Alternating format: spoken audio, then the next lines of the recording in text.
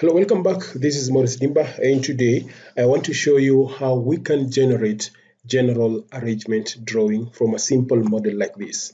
Immediately after creating or numbering your model, the next thing is how you create drawing. And today I want to show you how we can generate the general arrangement of the steelwork or the model itself. Now, to access the drawing section, and if you are within the model view, we have drawings reports here.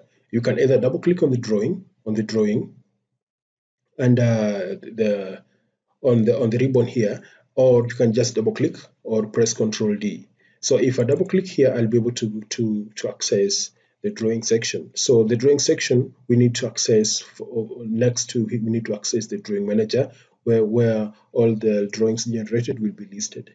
Now I'll double click on the drawing manager here and we'll be able to see all the listed drawings that we had previously created when I was showing you or when I was demonstrating on how you can create single part and assembly drawings. And for now, we don't want to mix anything here. We want to either delete this or we can just retain them, but we are going to add a general arrangement here. So we'll go straight on the same drawing manager. We'll come to create drawings here.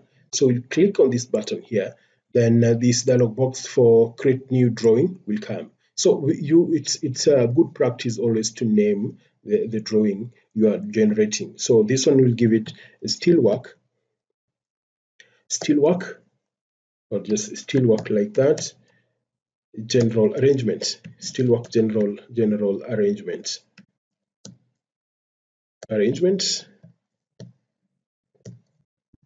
like that. So we've given it a name. A drawing type is just steel general arrangement. So I'll go ahead, you can add some few small notes there, but for now you can just leave it blank like that. So I'll go ahead and click OK. So the moment I do that, that name will be given here, general steelwork arrangement. The drawing type is still general arrangement. It's open. Now we want to create the general arrangement. So the moment you do this, the drawing size or the drawing border will be generated. And if I double click on that, I'll click say yes or save everything there. I'll be able to, let me just double click on it once again and click yes. So I'll go ahead and close this now.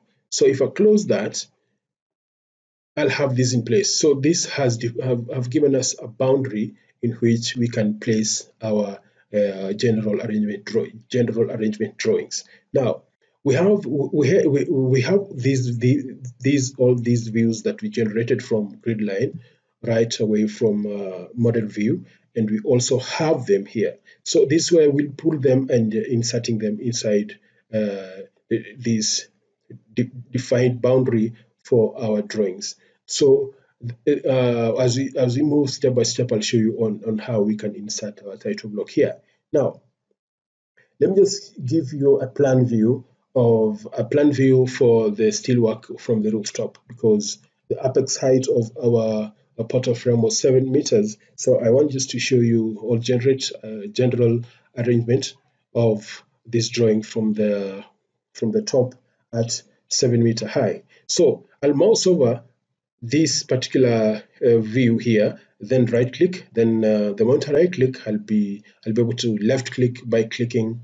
I'll be able to create viewport by left clicking after right clicking there. So I'll click right there, and the drawing will be generated. So this is the steelwork arrangement roof plan from the roof. So this is how it looks. So if I double click here, because you can see it's way off the size of our defined title block or title border. So if I double click here, I'll be able to modify or change the scale. Now to change the scale, I can add here maybe 100. I can make it 100 millimeter, 1 to 100. So I'll click apply and give it an OK. But you can see it has gone smaller, but the viewport is this frame that covering this particular drawing.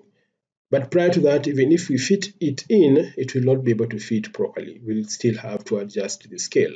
So I'll first of all fit the view scale, the viewport. So if I double click in here and drag this aside and click fit, you'll be able to see it has framed itself into trying to fit inside the defined border, drawing borderline. Now it's still big; it cannot fit well within that title block border. Now I'll try to adjust the scale to 120 and see if it will fit. Exactly, it will fit, and let me fit my viewport. Now it's now, it has been fixed now, and it is fitting well. Now you can see the name here, plan at elevation, or at plan at 7 meter high. So I should have changed that instead of elevation. This is not an elevation, this is a plan view. So you can also change that. You can also come here and maybe change that plan at 7 meter and click apply. So that one can be seen there. So that's how you generate the GA. And also you can see, as it is now, we can only see the couplet. So we also want to see the column profile. We can just double click in on the viewport here and come under filtering here and include. Let me just come to general here. Always draw mode, place it at full dashed. This displays everything. Even hidden lines, you'll be able to see the hidden lines already indicated there. Label setting, you can see that. Label setting, you can see that. And also detailing, we have that in place.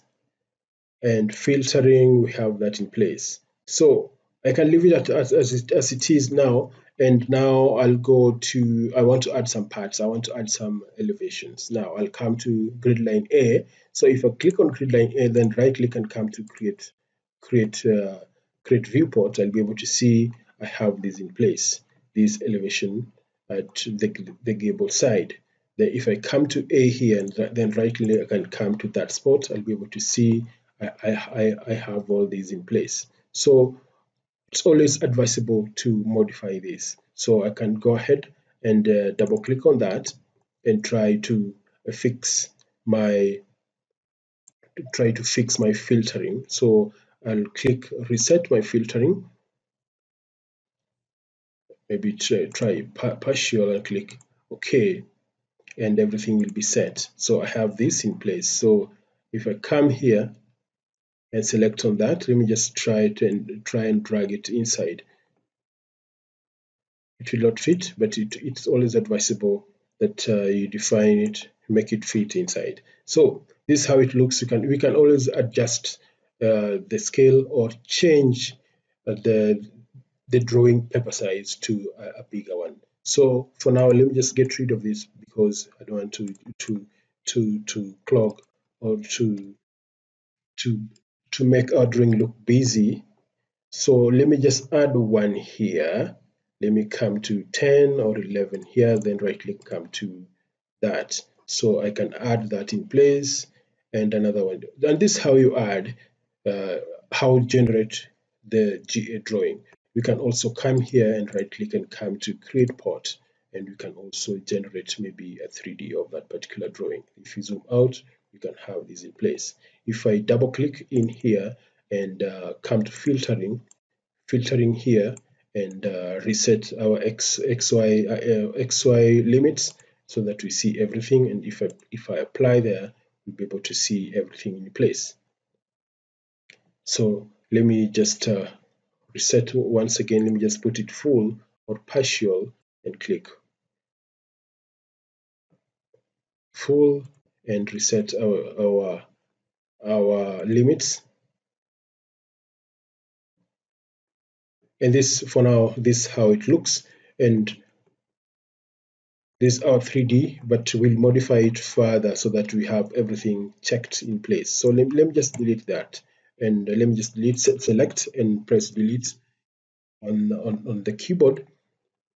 So that's how you can generate your GA drawings, and also you can add some dimensions here. If I come to dimensions here, I can put some dimensions there. You can put a dimension right there, and right click to place a dimension there. If I come here and terminate it here, then right click, I'll be able to place my dimensions. So this is how you create